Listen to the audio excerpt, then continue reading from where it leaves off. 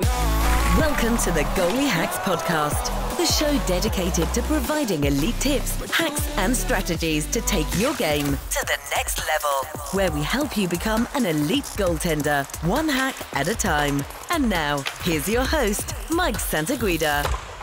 Bang, bang. What is up, guys? And welcome to the show. Welcome to episode 6, interview number 5 of the show. Pretty sure last episode I said it was show number 4, when really it was episode number 5, interview number 4. But who's counting, right? I hope everyone is staying safe, and I hope you're all doing fine in these tough times. I hope you're all enjoying the show, and I hope that this content and my guests and I can help you through these tough times as best as possible, you know, just by filling some of that empty time, you know, you guys have, and hopefully you guys are realizing it's just next level insight from the most elite goalies and coaches in the world. As always, if you guys need any help at all, if you haven't seen my Instagram page, go check me out, hit me up. Let's chat, say hi or whatever. Always love connecting with the community and helping as much as I can. Today's Dr. Zaichkowsky and I just had a next level conversation. He's literally the father of sports psychology in North America, and I couldn't be more honored to have him on today. This guy has worked with literally the most elite athletes of our lifetime. Like, he works currently with the Pittsburgh Penguins and the Golden State Warriors, so definitely pay attention to the detail we go into in this one. Just quick shout out to the people, you know, that support this show, my work. Love you guys. IQ Goalie E-Digest, you know, I'm personally an annual subscriber of the product, and if you're looking to join many pro goalies and coaches around the world and learning about sports science related to goaltending that can be easily downloaded to your phone, this is 100% for you. So for just a few bucks a month, the E-Digest contains 5 easy-to-read articles. You know, they report on and review sports science concepts related to goaltending and how to use them to your advantage. So today we're offering a promotion of 20% off if you use the code HACKS, in all caps, HACKS, at checkout. Visit IQGoalie.com or find them on Instagram at IQ_goalie for more details. Shout out to our other sponsor, NeuroTracker. And if you guys haven't heard of NeuroTracker yet, we have a discount for the community members only here that will only be running for 2 more weeks. You know, in my opinion, it's the best bang for your buck when it comes to how much it costs versus the results you're getting in return while being locked inside right now. Like, if you want to stay sharp while you're stuck inside, there's literally nothing better. So to kick off our sponsorship, we're giving away 2 subscriptions. So stick around to the end of the show to get the details on how to enter. But just so you guys know, I have a discount today on the software that will only be available for 2 more weeks. So if you're looking to support the show and get better in these hard times, whether you're a coach or goalie, you know, if you're looking to save some money, just hit me up on my DMs on Instagram after you listen to the show to get more information on how you can get started today. Lastly, shout out to my supporters over on Patreon. And if you guys are looking to support the show and the work I do, if you're looking to become a part of my inner circle and get some extra perks, well, for just a few bucks a month, you can get things like a shout out on the podcast, exclusive access to a private chat room I just started where I hang out with other goaltenders.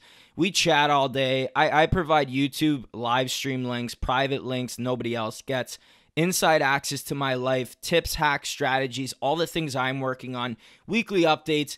You guys are part of my inner circle. You know, I'm also working with goaltenders one-on-one to help take them to the next level. I'm already working with one kid and he's getting tons of results. And if you're someone maybe looking to make that jump and increase your odds, I think this is definitely for you. So head over to my page at patreon.com/goaliehacks for more details, or message me on Instagram directly for more information. Without further ado, let's get into this week's episode of the show. I know you guys are going to love the chat Doc and I had today. Hello, everyone, and welcome to this week's episode of the Goalie Hacks Podcast. I'm incredibly excited today to be joined by Dr. Leonard Zaichkowsky, a professor, researcher, and consultant who's pioneered sports psychology by bringing cognitive neuroscience and sports performance together as an interdisciplinary science. Dr. Zaichkowsky is a widely known sport and performance scientist whose specialty is the psychophysiology of human performance. For 37 years, he was a professor at Boston University with a joint appointment in the School of Education and School of Medicine until his retirement. From 2010 to 2012, he was director of sports science for the Vancouver Canucks of the NHL, where he introduced a comprehensive sports science program to the club. He has consulted with teams in the NBA, NHL, NFL, MLB, Australian rules football, the Spanish men's national soccer team, and Olympic sports organizations around the world. Len is a former president and fellow of the Association for Applied Sports Psychology, a member of the editorial board of the Journal of Applied Sports Psychology, and currently section editor on psychology for the International Journal of Health, Sport, and Science. Recently, the American Psychological Association honored Len with the Distinguished Service to the Profession Award. Currently, Len is a sports science consultant for a number of sport, medical, military, and business organizations, and is a co-founder and senior consultant at 80% Mental Consulting, advising coaches, teams, and sports organizations on developing athlete cognition. After too many Boston winners, he and his wife now live in Fort Myers, Florida. Doc, how you doing, buddy? Thanks for coming on the show. Well, my pleasure. I'm looking forward to this. It's going to be fun. Yeah, no, it's for sure. It's nice to meet you. Shout out to the guys over at NeuroTracker for putting me and Len in touch. It was really crazy when they mentioned your name, and I had for months after talking with them, I really wanted to get into a session and talk because it's so crazy for me right now. Like, you're literally one of the fathers of sports science and sports psychology. It's so crazy. So for people listening, Len is currently working and consulting with the Pittsburgh Penguins and the Golden State Warriors to give you guys sort of a magnitude of the work he does. So pretty crazy. How long have you been working with them for? Just this season, yeah. They kind of, in both organizations, they're, Mike Sullivan, the head coach of the Penguins, was my student at Boston University. And he wrote a wonderful introduction to the Playmaker's Advantage, a book I published about a year ago. But we've stayed in touch since he was a student at BU, and I was many years in the NHL as a player and as a coach. And we just reconnected. He wanted me to come in and kind of share some of my thinking outside the box kind of stuff, not traditional sports psychology, but more leadership and kind of brain science and how can we make everybody a little bit better, from coaching staff to sports science staff to all the players. Yeah, no, very cool. And I want to honestly dive right in. I don't want to waste any more time, just because, like you said, it's sort of the things you talk about in your book and a lot of your work is very effective, and it's not very traditional. So a lot of gray areas I want to dive into. And you and I had an awesome pre-interview call, and I want to dive into some of those things we discussed. So maybe you can just start off by telling my audience, obviously I gave you a big intro, but your brief story on how you got to where you are today and the road to writing your book. Well, it is a long journey. I've been in this business for a long time. I grew up in northern Alberta, went to the University of Alberta. My mission in life was to be a good teacher and a coach, and I thought it would be the greatest job in the world. And after graduating, with some wonderful mentors at the University of Alberta, I got a job teaching high school in a town called Stettler in the middle of the province, which is a sport-crazy town. Right. And an opportunity to coach some midget hockey players, where 5 of those guys made a journey to the NHL for brief to long periods of time. It was an amazing journey. But I wanted to, and then I was still playing pretty good level of baseball and hockey and was coaching it myself. And I just wanted to be a better coach, Mike. And one of the things we didn't learn at the University of Alberta, because it wasn't in at that time, anything on psychology. Mm-hmm. It was mostly physiology and biomechanics. And so I decided to go to the U.S. to get a degree and learn more about psychology. So I went to the University of Oklahoma, where they paid me to go to school, and got my master's degree. And one of the professors said, "You've got a real good sense for this science stuff. Why don't you go get a PhD?" And my response was, "So what's a PhD?" And of course, then he helped me set up in an interdisciplinary program at the University of Toledo, which allowed me to get into psychology, education, and sport, and more importantly, I decided to get into understanding the brain, and spent a year at the medical school studying the brain and the nervous system of the human body. Mm-hmm. And little did I didn't know that that would pay dividends so many years later. But Yeah. of course, once you do that, Mike, like Yogi Berra says, you come to the fork in the road and you take it. And it's I couldn't go back into high school teaching and coaching. They weren't looking for PhD hockey coaches or Yeah, no kidding. baseball managers. So it was academia. Here it comes. And there was a 1-year job at Boston University. When I took it, my wife got her PhD too. So we thought Boston was a great area for perhaps two of us to work in higher ed. And that Hmm. worked out really well. But the most important thing, I couldn't have had a better uh, venue for doing what I was doing. And nobody Yeah, was for doing it at sure. the time. And Boston's a great sports city, great academic center. So I had a terrific run that I wouldn't trade for anything. Hmm. For sure.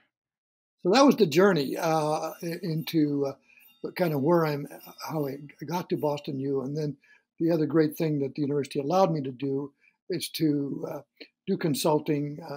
They felt that it brought visibility to the university. It kind of strengthened my skill set as well. And working with the Boston University Terriers, not just the hockey team, but all of their sports teams, and training graduate students. I started a sports psychology graduate training program, one of the first in North America, and right up through the doctoral level. And that continued until I retired in 2010. But again, I did consult worldwide, and as you mentioned in the intro, Hmm. many sporting organizations. At that time, I was consulting with the Vancouver Canucks, mostly in player development. And then they asked if I would come on full time. And I thought this was kind of a great time to segue away from academic work and Hmm. give something back to the sporting world. And I did that for 3 years till the NHL went on strike. And then went back to New England, got too cold, moved down to Florida. And but I just haven't stopped. We got into writing the Playmaker's Advantage book, and then uh, people find out where you're at, and they track you down, and you can keep the consulting business going. And I'm also involved in two startup companies, and science advisor to them. And so it's just kind of a more of a hobby, but Hmm. it's turned into more than that. So Yeah. that's kind of my journey in a nutshell, Mike. Yeah. Yeah. Yeah, no. What was sort of your role with Vancouver, like when you first came in and sort of started working with the players, like you said? What was some of the interactions? Like, how were you interacting with them? What were you teaching them exactly? Well, remember, thanks, a great question, Mike. I think this is back to 2010. Hmm. And think of the pro sports besides the National Hockey League, all through in North America and the NFL and NBA and Major League Baseball. Nobody had ever hired what we'd call today a sports scientist. Hmm. Now almost all of them have got somebody. So here I was not coming in as an MD or a physiologist, but rather as a psychologist. Hmm. And my job was kind of more than just the psychology. I wanted to ensure that all of the other sub-disciplines, from athletic training to strength and conditioning, physiology of training, were using state-of-the-art science methodology. Uh, uh, and I wanted to bring in in fact, I started what we called the mind gym, Hmm. more using biofeedback to teach self-regulation skills. So what was kind of strange about that and funny actually is that organizations from all over the world really came to see what the hell I was doing Hmm. in Vancouver. So it was kind of the first entry into this science, although European, particularly English Premier Leagues were using it, had established it. But it's really taken traction here in North America, with sports science being an integral part of most professional sport organizations. So Hmm. it was beyond psychology. It was a lot of other stuff, Hmm. a lot of player development work, kind of talent identification is something I take a lot of pride in, kind of my ability to help organizations identify talent in a multidisciplinary way. Hmm. So it was a pretty global venture into uh, high performance sport. And, uh, I felt I made big contributions, but also I learned a heck of a lot myself. Yeah. Yeah. No kidding. How did people sort of view your work? I mean, back in the sort of the 80s when you first ended up at BU, and then sort of every decade going along, did you sort of see that shift? Like people were starting to realize that there was something there that you were doing? Yeah, it was a new discipline. Always skepticism, and that skepticism continues to this day in many ways. Yeah, for sure. Because many coaches feel this is a role that it's their primary responsibility to deal with kind of the mental aspects of the game with their players, reluctant to relinquish that authority. Uh, so yeah, it's a constant uphill battle, and I know when you're trying to introduce new concepts. For example, in Vancouver, I think we started the very first sleep education program where we monitor the sleep of the Canucks players, and that quickly like became like a virus that spread to the Seattle Seahawks the next year, and that's kind of global. Where most pro sports teams now, particularly those that have strong travel schedules, have a strong sleep education program, sleep monitoring program. But we started that in Vancouver back in 2009, 10. Mm-hmm. Mm-hmm.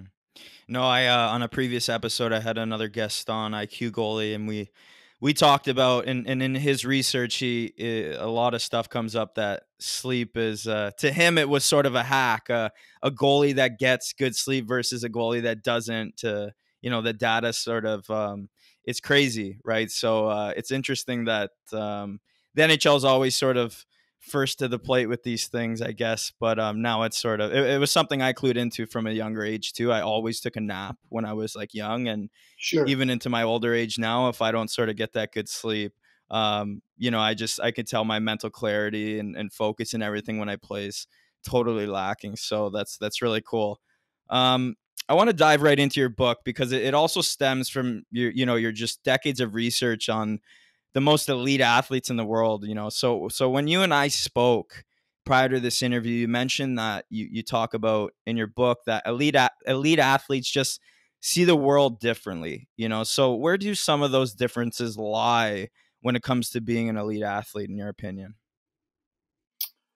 Well, again, it's kind of a total mind-body dimension here. Hmm.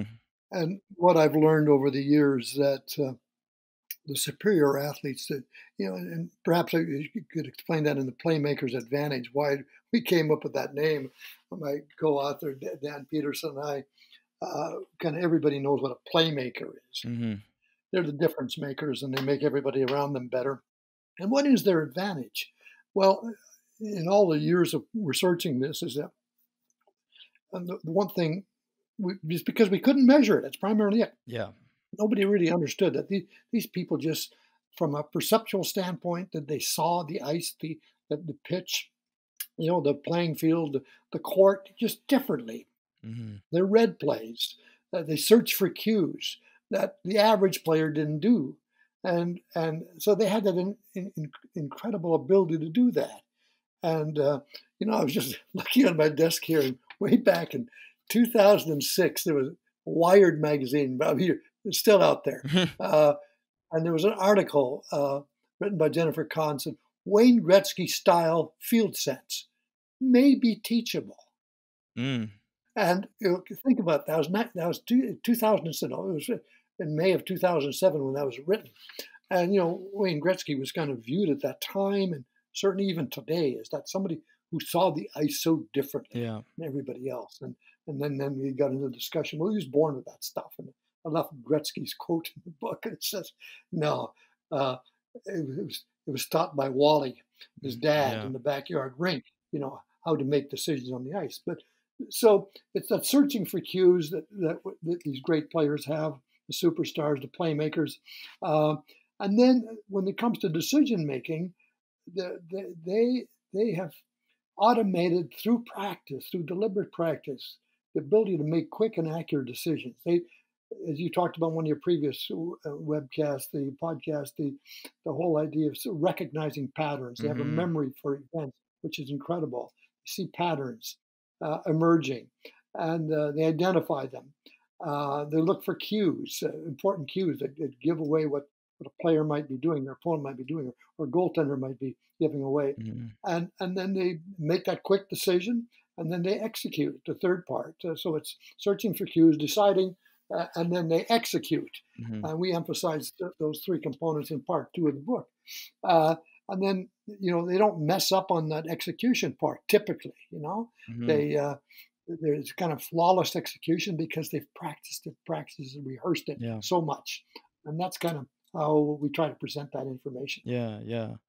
So these elite athletes, right? I love how you say cues, mechanisms, because I think people don't realize, like, at the next level, things just happen so quick that if you sort of get yourself into too much of that thinking game, if you don't sort of pre-program those mechanisms, and the way I look at my brain is sort of like a machine. It's like programmable, right? Like on the physical side and on the emotional and mental side, we can program different routines into our system, right, that allow us to flawlessly and effortlessly execute. And I think that's where elite athletes sort of thrive, right? That execution is just, it's so flawlessly mindfulness. Like it's just, they're not even thinking about it because they practiced it through repetition so much. And is that truly where it is?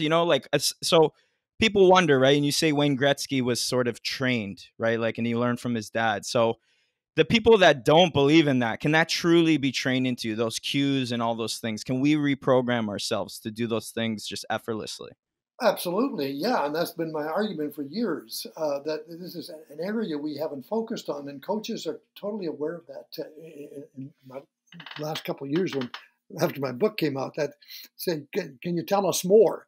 Yeah. And yeah, we've as coaches have ignored the training of that because it was hard to measure those perceptual cognitive abilities. Now we can start measuring those attributes, and then yes, it can be trained. So I've talked to almost all the great coaches in the world in the major sports, and yeah, let's can we collaborate more on how we could structure drills, that the physical drills, the technical drills that integrate the decision making process. Mm-hmm. And so I think one of my contributions will be to engage coaches in starting to think that way. How can we structure drills on the ice, on the court, on the field, so that it is a true more mind body decision making process stuff, and it all becomes automated. So because you're right, you can't get into the thinking part while you're working at a very rapid pace. Mm-hmm. So that's kind of my mission. The rest of this last chapter in my career, Mike.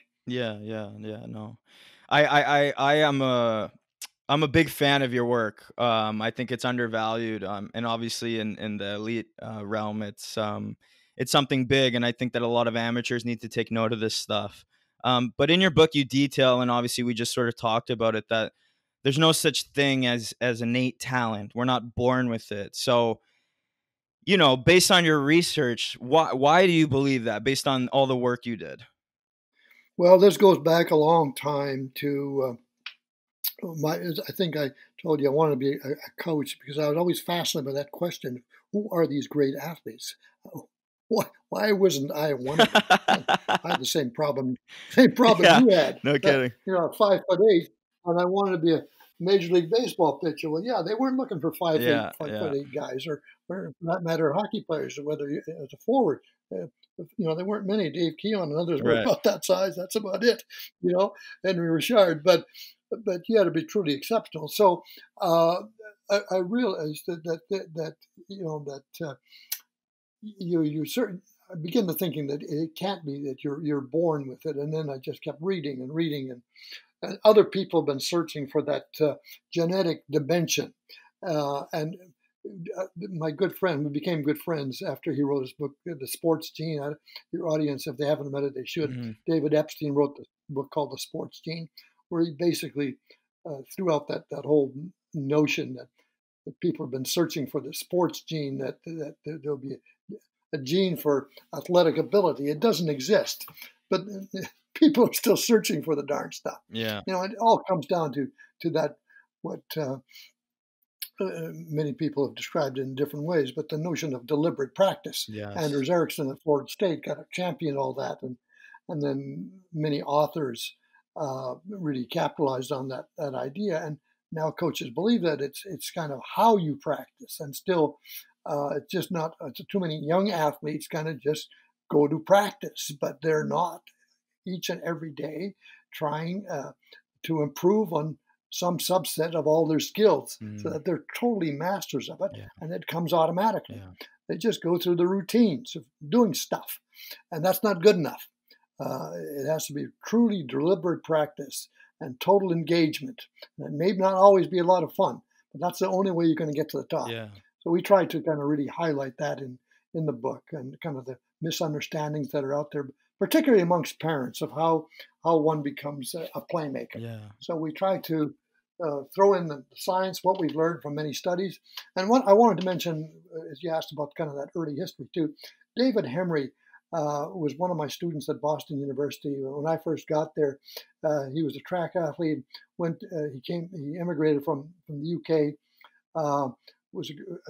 Became a great hurdler at the university, and went on. He didn't think he could make the American team, so he tried out for the British team and made the '68 Olympic team in Mexico City. And nobody knew him, but he trained so deliberately and started using mental rehearsal unlike anything had been reported before, and not only wins the gold medal, sets a world record. He came back to Boston, went to the '72 Olympics. We became good friends after I got there. He came on to do his doctoral work with me, and he had the same question I had as a youngster of who are these great athletes. But being he was a two-time Olympic champion, he had access to some of the great athletes in every sport all over the world. So he interviewed the very best, kind of their Hall of Famers now in every conceivable sport, to find out what got them there. And it was clear that none of it had anything with genetics. Many times their parents never even played a sport, weren't even fans of sport, although they supported their kids in all cases. So that became a book, and his dissertation and a book. David Hemry, you may want to check that out. He's and still now he lives in the UK now, but David kind of taught us a lot. And what's interesting is about 4 or 5 years ago, the British Olympic Committee wanted to plunge into this from using only athletes from the UK, is who were the great champions and how they get there. I read that report, Mike, and it was no different than David's dissertation published in 1986. So he had it right. Right. So this idea of, and you didn't mention this word, but, and I was gonna mention to you, obviously you're familiar with, deliberate practice and Erickson's work, but the idea of self-awareness, and if you could touch on that just a little bit, because elite athletes just have that next level of self-awareness. They're just so in tune with their body, so in tune with their mind, every little thing that goes through their mind, every little feeling their body has. And maybe you could just touch on a bit of that self-awareness and a bit of deliberate practice and what that means, because obviously those were the biggest takeaways in terms of, and obviously you mentioned mental rehearsal as well. But how can people work on that self-awareness? How can people strive to deliberately practice every single day to achieve what these elite athletes have? I think it's important that they, first of all, become aware, recognize the importance of this self-awareness, kind of what they're thinking about, what their emotions are like, tune into those. If they tend to be individuals that get anxious, excited about certain events and have trouble self-regulating it, learn self-regulation skills using heart rate variability techniques. That could all be learned today. We have technology to help you do that, apps on your phone and tablets. So yeah, that's important. But I don't think we've emphasized enough in explaining to athletes what is this deliberate practice. Yeah. And I think coaches haven't fully understood it also. The more enlightened coaches read how to get better as coaches, and they're getting all this information. And what they were really lacking is this specificity, the little things that go into a training program that you just described. And yes, the Sidney Crosby of the world, pay attention to the detail, Yeah. a small detail, or Steph Curry. They know this is important, and then to get better, they've got to keep ratcheting things up, mastering those skills, make sure they're mastered. And there's new stuff they want to learn. They're going to practice those, and get better. Yeah, no. I actually stumbled on Erickson's book back in college in 2014, and I had already sort of been in tune with my body pretty well and deliberate. And I think something that people need to talk about is sort of embracing that process, right? Like working on those things, those feelings, because as goalies, we go on the ice, we go practice, and we're facing, hundreds of shots in practice, and we're just sort of out there to stop the puck. But I think a lot of goalies need to take a step back, right? And say, you know what, it's not necessarily just about stopping the puck. It's about reprogramming those sequences in your mechanical structure, right? And your mental structure, like your triggers, Right. essentially. And really boiling those things down in terms of, okay, in a row, when I do a T-push or a butterfly slide, it just seems like it all just goes. But if we sort of find areas where we're lacking, we can reprogram the brain to react differently under that pressure. If we embrace that process, if we give it time and we deliberately practice, because I think everybody wants that instant gratification. And when we're talking about these ideas, they're not things that happen overnight, and maybe you can touch on that a bit. Like, how long does it take to really develop these kind of things into elite status? Well, I guess I wanted to mention earlier too that it wasn't purposely intended that in the book that we didn't include goaltenders as being playmakers, but there's a whole history of National Hockey League goaltenders truly being playmakers. They were difference makers. Mm-hmm. You go back to the early days, but then the great Oiler teams of Grant Fuhr and then Patrick Roy after, and then we've got some brilliant ones today that they can change the outcomes of games. They're consistently brilliant, but it doesn't come, it's not something they were born with, as we said earlier, that they work hard in practice, and each and every practice, and working with good goalie coaches to master those little things so they become automated and the game is just in flow all the time. Yeah. So that's my emphasis. Yeah, no. And I like that you said the word flow there.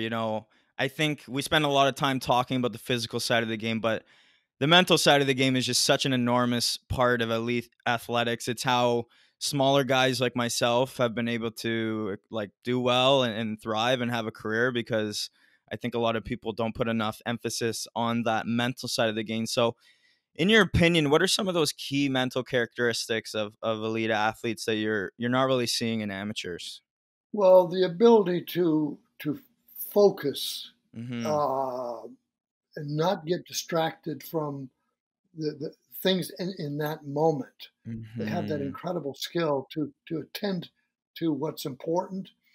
And the other factor in related to concentration and attention is their ability to shift their attention from that very intense focus to kind of a more broad one that Bob Niederfer has constantly talked about for 40 years, from a kind of a narrow focus to a broad focus, and have that flexibility come from that broad focus, see the whole ice, see what's going on. As a goaltender, as a forward, you're seeing the whole ice. And then you zero in on what you have to do, and it's to be able to switch that attention flexibility. It's a huge asset. Yeah. Not everybody can do that, but that can be trained also. But it has to be practiced. Mm-hmm. So I think that may, in fact, be the single biggest factor. The other one related to it is more on the emotional side, and that is that they can keep a steady state, that they're kind of in that equilibrium.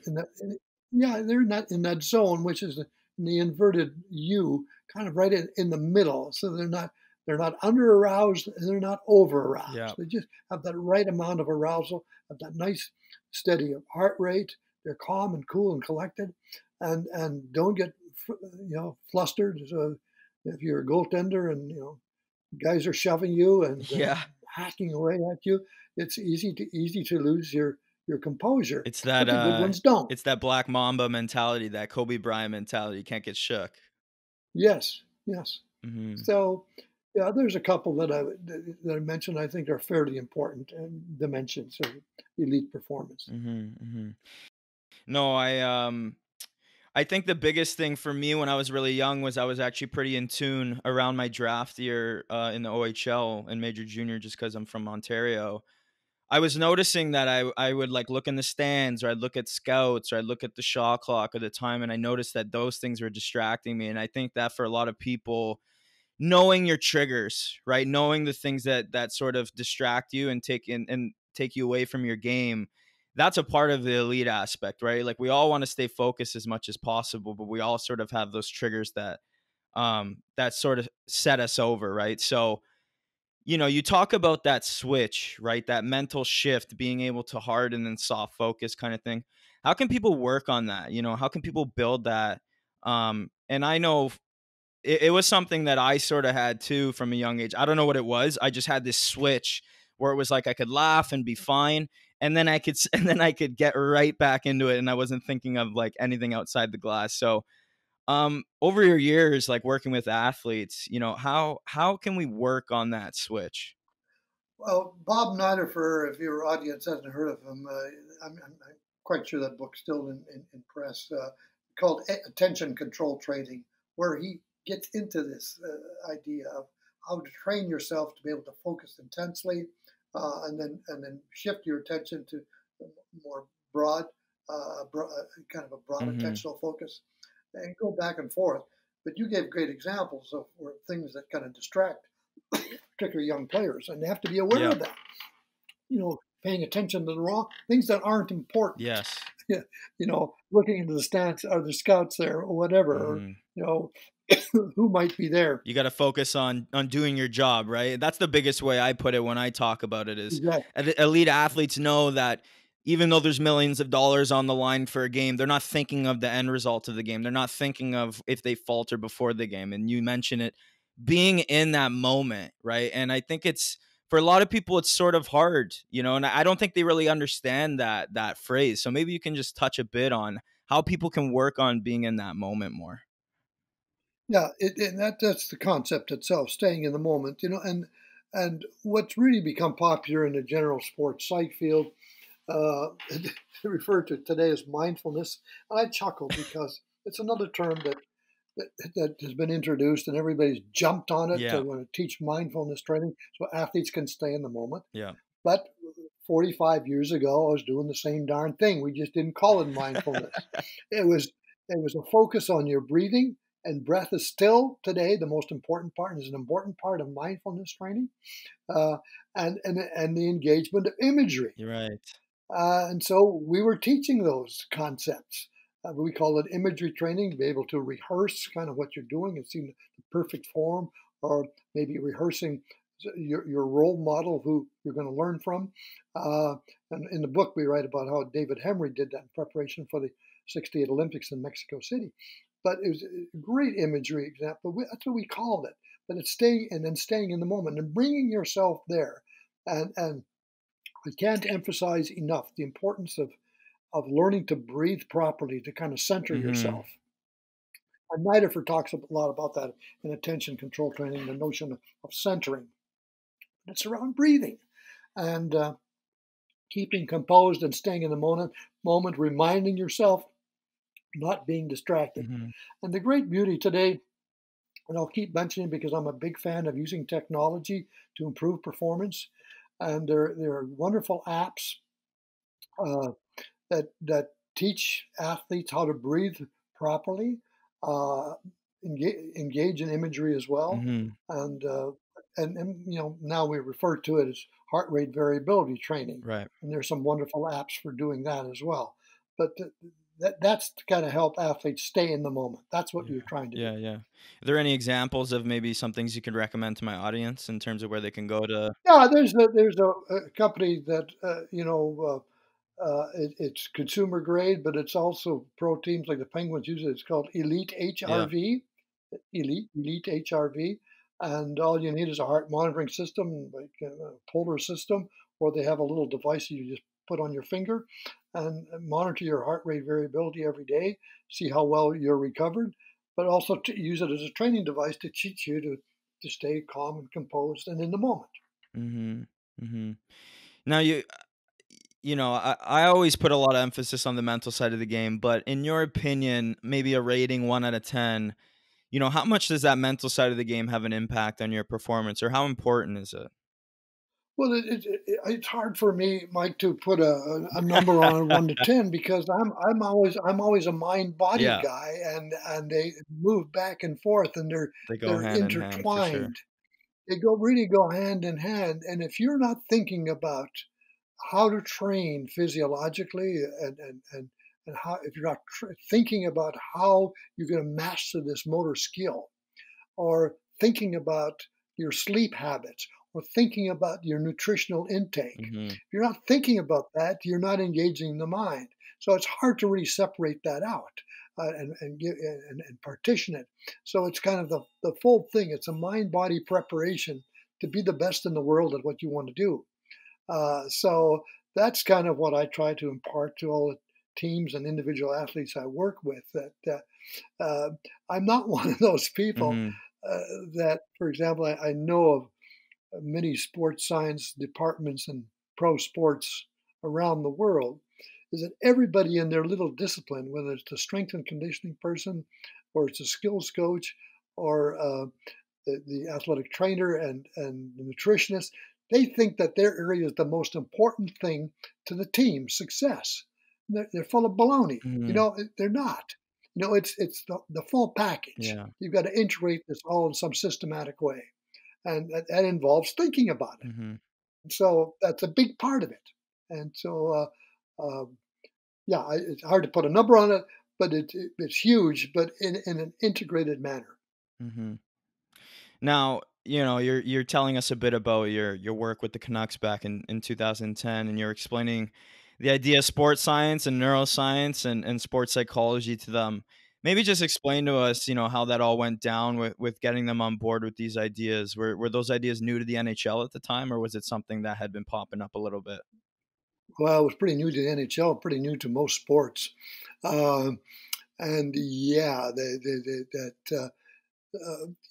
veterans would look at kind of, what the hell's this, Right. Yeah. Uh, and we had, Alain Vigneault was the head coach then, and he was, I'd still describe him as pretty old school. I think it had a little bit of an impact on him to try to kind of go beyond what he's seeing with his own eyes. That when you're trying to monitor an athlete's performance using technology, he wasn't a big fan of that kind of stuff. So, but that's not how they were trained. They Mm-hmm. were using their eyes. And I tried to remind them that their eyes don't see everything. So yeah, it was always a sell, and I the strength and conditioning people, the athletic trainers were kind of feeling, well, this is I'm into a routine. Doc wants me to change some of what we're doing. Mm-hmm. It was constantly a hard sell. But remember, I was kind of the first guy doing this stuff. Yeah. Yeah.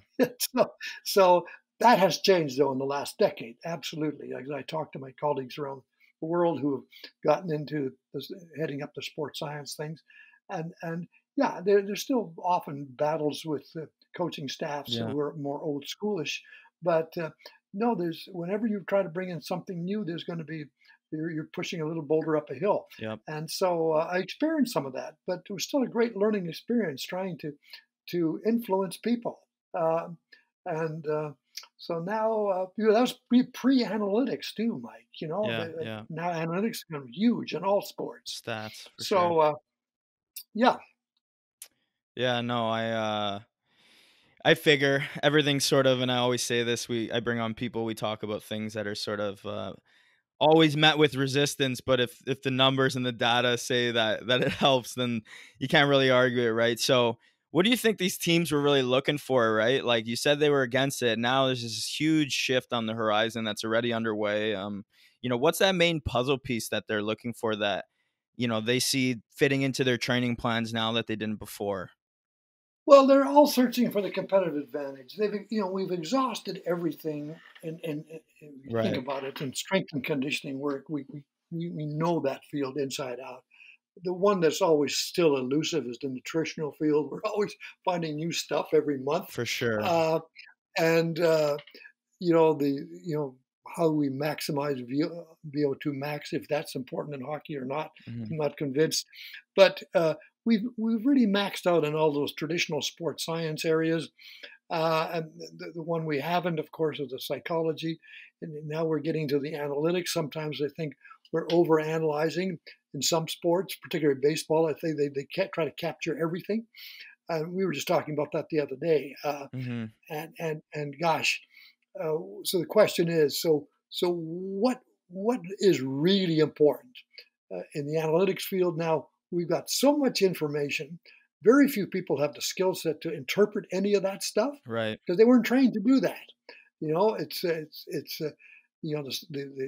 statisticians, they have all that expertise, but they don't understand the sport. Mhm. Sports people understand the sport, but they don't understand statistics. So you need kind of a broker in there, and that's kind of what I took a lot of pride in, is serving as a broker for some of that knowledge. Mhm. But still, it comes down to what is really important. Yeah, that's impressive data. What the hell is it telling us? Yeah. How can we improve the performance of the athlete and the team? Mhm. Yeah, no, it's funny that you say that. In college, I minored in statistics and I took some classes on data science, and that's sort of there's the disconnect between the statisticians and the people that actually play the game, because there's a lot of truth to the numbers. But when we get down to business, the numbers, although we like to rely on them a bit, I think that there's some gray areas still there. So and we're moving in the right direction, I think. And everything's, and it's sort of a trial and error thing too. Like what stats can we focus on that work? I swear every year they're coming out with new stuff to sort of evaluate everybody. Some things work, some don't. They make their way out, type of thing. You know what I mean? So, um, anyways, you mentioned privately that you've been consulting with the Pittsburgh Penguins and the Golden State Warriors the last year. What's it like interacting with athletes from both those organizations? Are there things there that you notice that they have that other organizations and players don't? Well, they're very, very successful franchises, as we Yeah, for know, sure. and they were, of course, the Warriors were decimated this year with injuries, but so were the Penguins. But hockey's a different sport in terms of that their people can rise to the occasion. The younger players, it's a little more difficult in the NBA. If you can't shoot, Yeah, you're not going to win. yeah. And so uh, it's uh, in my case, I think I have to confess, uh, they know I've been around the block once or twice. Yeah. So I'm not one of those guys who's going to come to an organization and be in awe of Steph Curry or a Sidney Crosby or uh, uh, Malkin and Letang.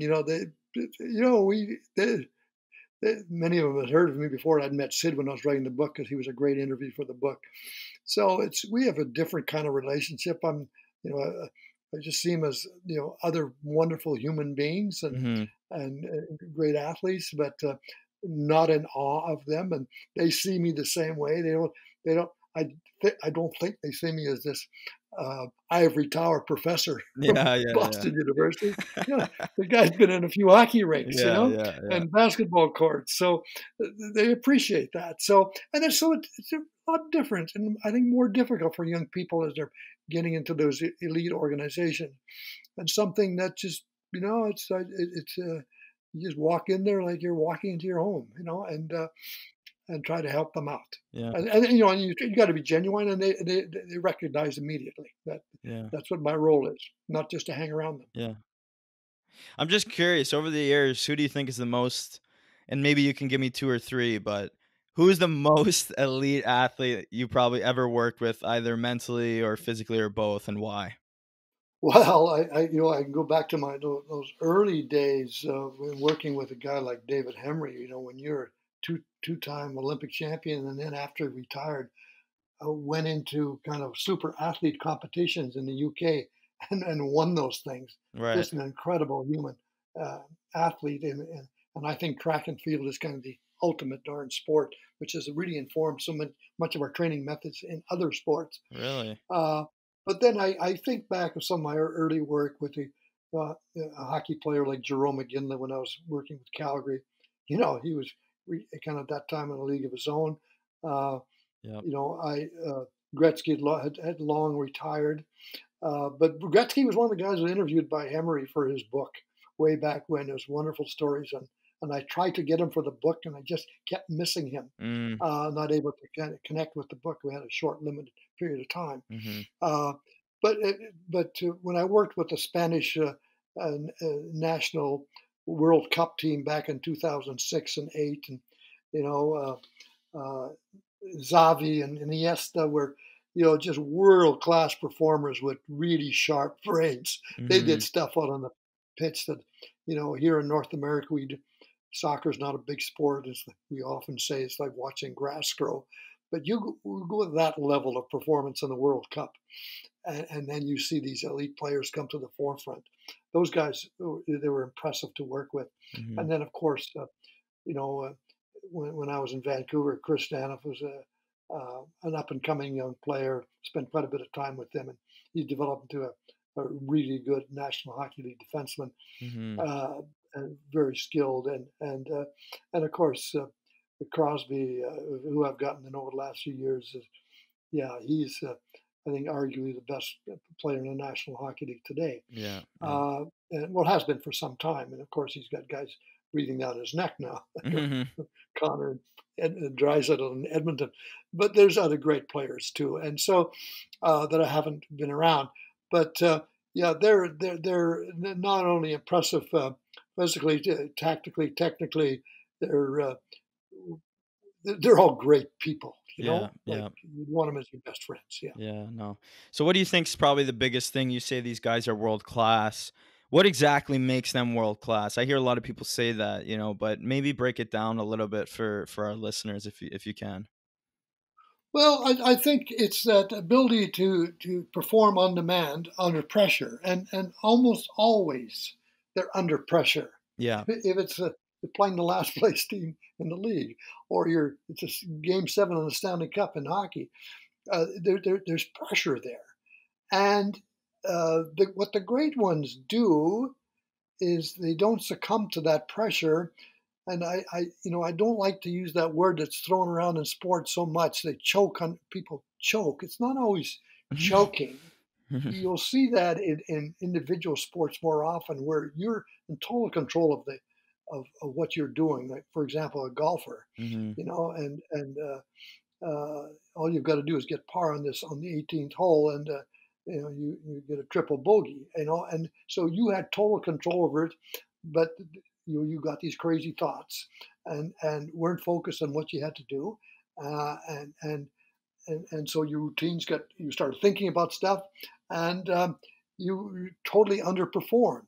And what Hmm. the great players do, and in team sports, uh, you'll see that often, that they just don't fold in these pressure packed games. Right. They never I break. remember, yeah, I think back to Chris Drury, who worked with the Boston U, and little few people know that he was pitched the final game of the Little League World Series years ago in Trumbull, Connecticut, and won that game as a pitcher. And I often talked about that when he was at BU, and then he was a small guy like you and I. Yeah. Yeah, he But the was. Avalanche take him, and they said, "Oh, you'll never make it." Well, yeah, Chris did quite all right. Now he's the assistant GM of the Rangers. He had a hell Yeah. of a career, and but when I often talk to Chris about that in the big games where he always performed well at BU and in the National Hockey League.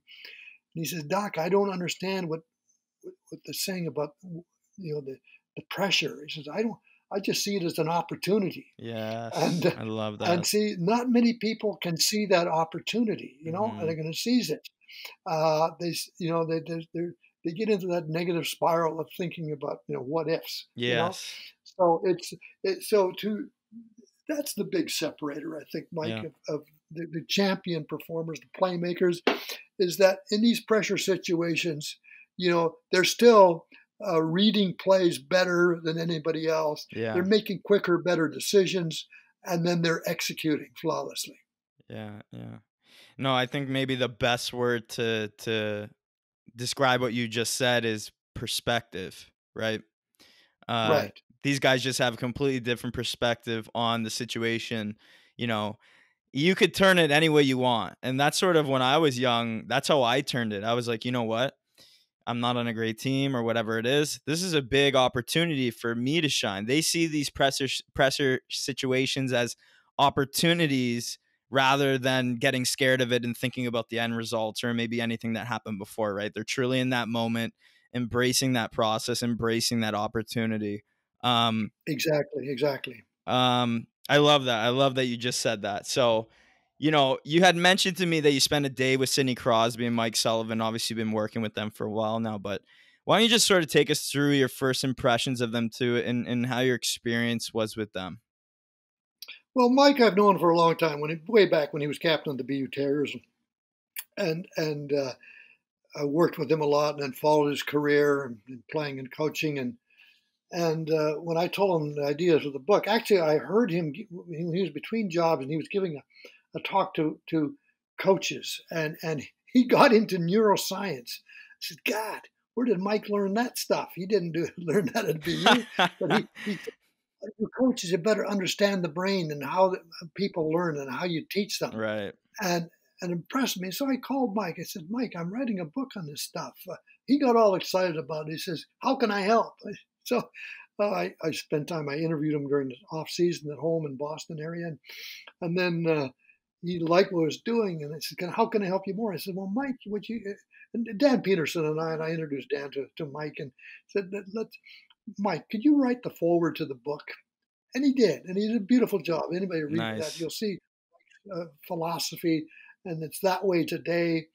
And then one of the things Mike said, well, you're writing about a playmaker, Doc. Why don't you come to training camp and spend a better part of the day with Crosby? I'll hook it up and make sure I'll just lock you guys in my office. And that's what we did. Right on. And he was so cordial and answered a lot of questions, and we integrated him into the book as much as I could. So, I couldn't have gotten a better play at that time to kind of talk about being a playmaker and kind of how he approaches the game. Yeah. And it's good to see him. This year when I'm working with him to engage, and I like his sense of humor. He likes mine. So Yeah, he seems like a yeah, pretty lighthearted guy. yeah. Yeah, no, that's good. What do you think's the biggest thing that stuck out to you in your time with him, your short time with him there? You spent that day with him. What was the one, maybe two things that you could just see that really stood out to you? Well, it's the humility and I love that kind of word. I love that you just said that. there's just not a bit of arrogance anywhere. Yeah, We're like, what a stupid question that is. yeah, Um, and uh, how to follow up to make sure he read the interview and agreed that I didn't misquote him or anything. And so just staying in contact with them. So it's a humility that you don't always see with all superstars in all sports. hmm, I think it's interesting. Hockey, for some reason, maybe I'm just closer to it, but they've got the best people in the world of pro sports, in my opinion. yeah, Um, just as decent human beings, which the whole character dimension is something I really value. Yeah. So yeah, this that was a very rewarding experience, and I'm very grateful for the opportunity to spend that kind of time with him. yeah.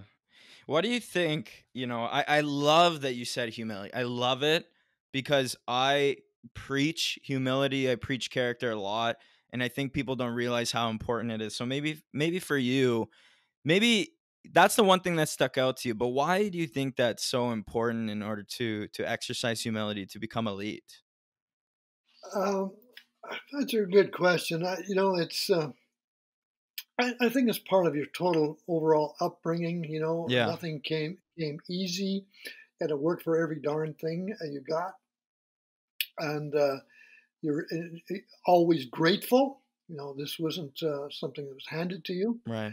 and so you want to give some of that back and be nice to people. And Hmm. it's really hard, for a guy like a Crosby or any superstar. You go on these road trips, or just people just dogging you. Yeah. Yeah. Yeah. Oh gosh. Yeah, and in European soccer that I had a couple of years of experiencing there, that's even more challenging there, where the fans are just so rabid with the elite Yeah, soccer players. for sure. Yeah, so No, I like it. The way I think of humility is that in sports, like, we're never going to be perfect. It's just it's impossible. I think we can be perfect some nights, but we can't be all the time.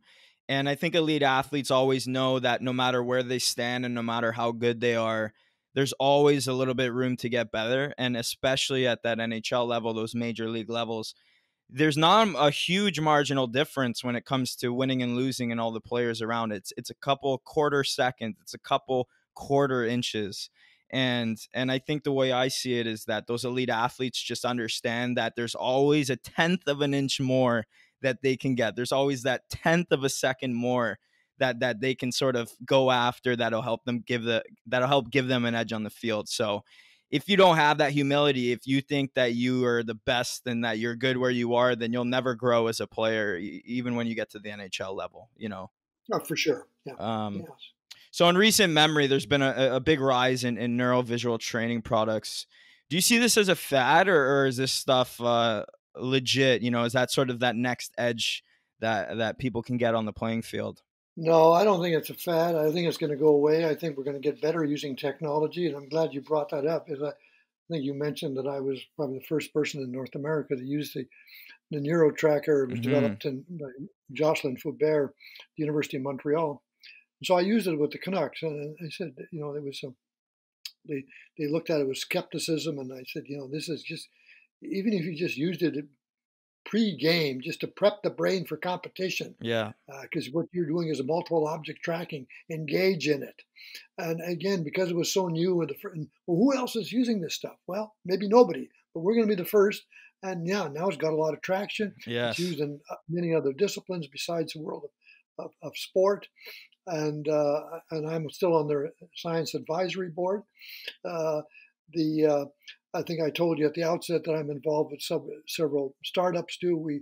A couple of my colleagues and I developed a pitch recognition you did mention app, that. And that's getting a lot of traction, and kind of the perfect thing to use during these silly, crazy virus days where everybody is inactive. But baseball players can just purchase that app and train pitch recognition. They can do that in the comfort of their home. And we're hoping to take that whole concept of visual occlusion using real live video on apps that can be on your tablet or your iPhone and train young athletes. So that's one of my goals too, to use technology to train perceptual cognitive skills. And then more recently, I got involved with a new company out of Prague, Czechoslovakia, in Czech Republic, where they developed a VR system for training hockey players. Not only the physical skills themselves, but the perceptual cognitive one, the decision-making skills that I've been emphasizing. And again, I'm serving as an advisor for them too. That's the first thing I've ever seen in the world of hockey designed to train hockey players off ice. Yeah. And we have a commercial version, and now they've moved into kind of having a version for homes. Yeah. So, but it's brand new. It's just out, I think, in the Toronto area. They've got an office there. Got one in the Boston area, and of course in Prague. But they're brand new.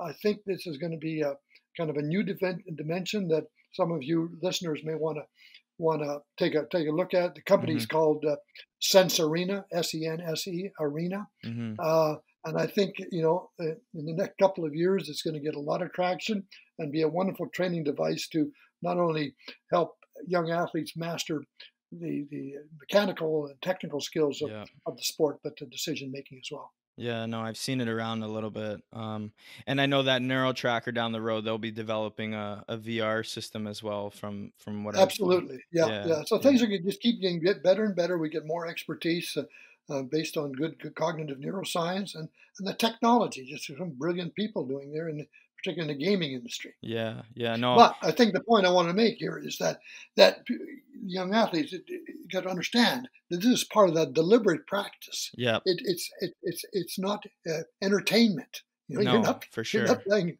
Fortnite. This is a game.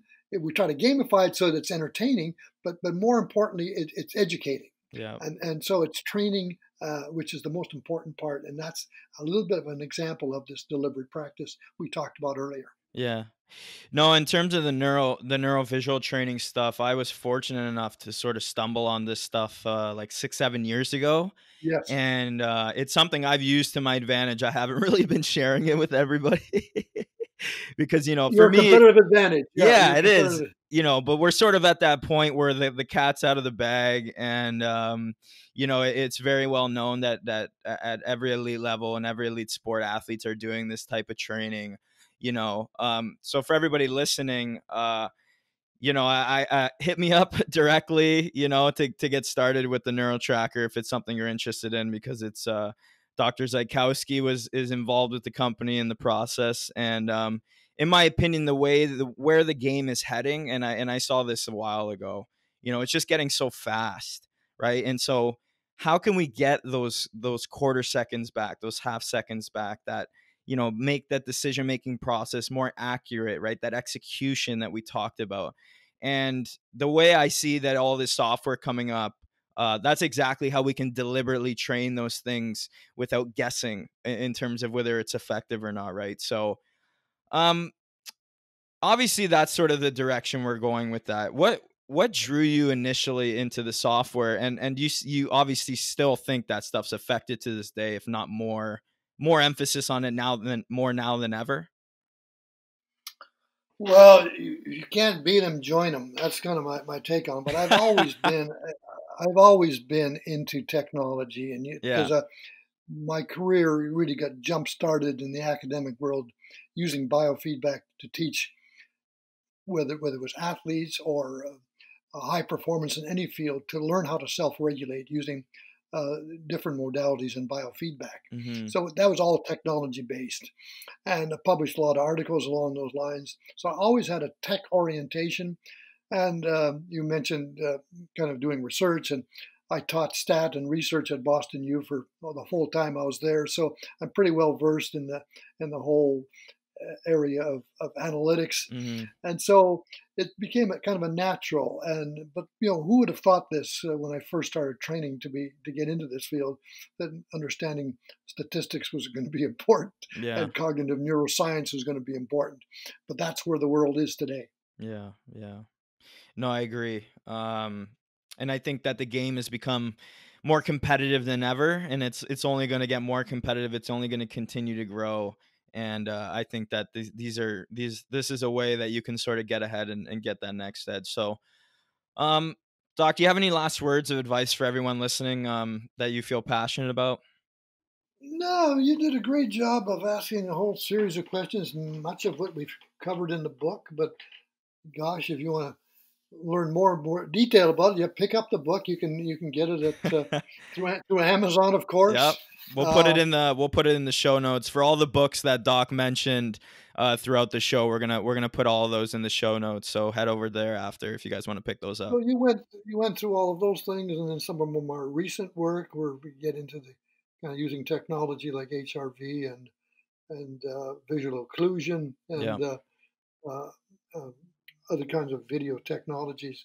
So you've kind of gone the gamut. But again, if you want to follow up down the line in the future, I'd be glad to help you out.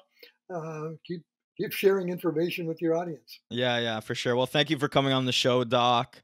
It's been an absolute pleasure. I've been looking for somebody with sort of something similar to your resume, and you totally blow it out of the park of the kind of guy that I wanted to have on. So, it's been really cool just breaking all these ideas down and putting some holes in the traditional thinking. I know everyone's going to love this. So just an incredible inside look into some of the most elite minds in the athletic space in the entire world. So can you just let my audience, know the name of your book, where they can find it, and how to find you online?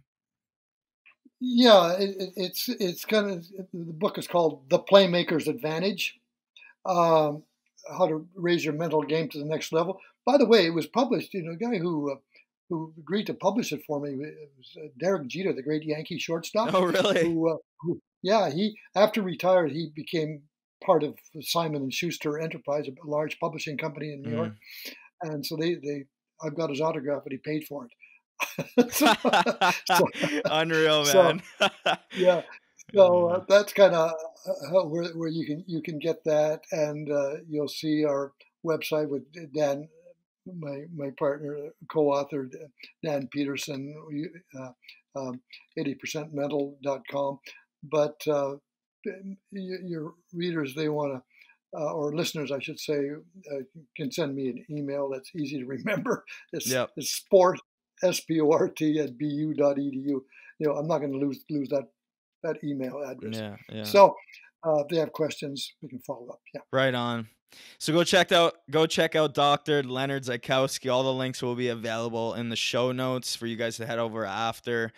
Doc is one of the most established individuals in the entire athletic science world. If you haven't seen his book yet, go check it out, The Playmaker's Advantage. He's literally fathered sports science and been a leading influencer in the area for decades now and in the globe. So maybe somewhere down the road, like you mentioned, we'll have you back on the show if that's something you're interested in, because I know you'll be continuing with your work, and sports science is obviously constantly evolving, like you said. So thanks so much. I'll be glad to do that. And it was a pleasure talking with you. Yeah, well, I'm grateful for you coming on, Doc. You take care and be safe in these crazy times. We'll chat soon, man. Yeah, thank you. You too. Thanks for tuning in to this week's episode, guys. If you liked what you heard today, make sure to hit that subscribe button, as we have tons of amazing guests lined up already to come onto the show the next few months. Make sure to tune in next week and every Tuesday from now on at 8 a.m. as we have NHL goalie coach Andrew Allen, the Buffalo Sabres goalie coach for 4 of the last 5 years, and is now working with Seattle as they build their organization from the ground up. We talk about his ECHL championship, his 8+ year career coaching in the NHL, and what separates National League goaltenders from average Joes. I'm really excited for you guys to hear this one. You won't be disappointed, so make sure to tune back next week. Without further ado, here are the giveaway details for the NeuroTracker X subscriptions we're giving away. To enter the giveaway, simply go to Apple Podcasts and leave us a review. Once you leave a review of the podcast, take a screenshot of it and either email it to goaliehacks@gmail.com or DM me on Instagram with your screenshot and your full name. If you guys are also interested in getting started with the product, they are currently offering subscriptions for cheaper than what the price will be when the product fully launches. So if you guys want to get started at a cheaper price before the product goes fully live, hit me up on Instagram. Get excited, guys. Great things ahead. I hope you enjoyed today's show, and I'll see you next week.